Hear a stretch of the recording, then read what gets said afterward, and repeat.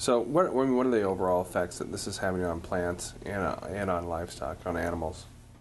I have a letter or an email that I received from a veterinarian in another state. And he said, I've been working 3 years trying to find out why my hog producer that I'm supporting, servicing here, why we can't make any headway to keep him in business.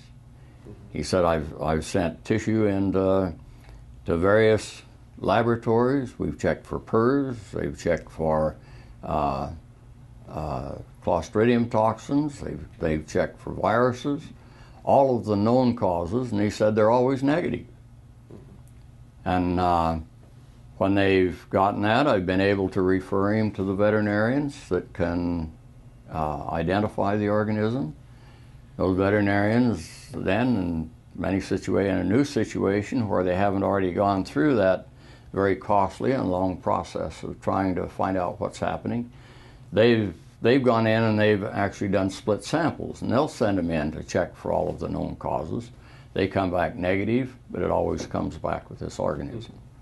Because of what we were seeing in both the plant epidemics of Gauss's wilt and sudden death syndrome that were associated with the increase in infertility and abortions in cattle, pigs, chickens, and horses, that there was a direct concern with the continued use or abuse of the system without recognition of what those ties really meant, because the problem is continuing to get much more intense, much more damaging for both our animal as well as our crop production systems.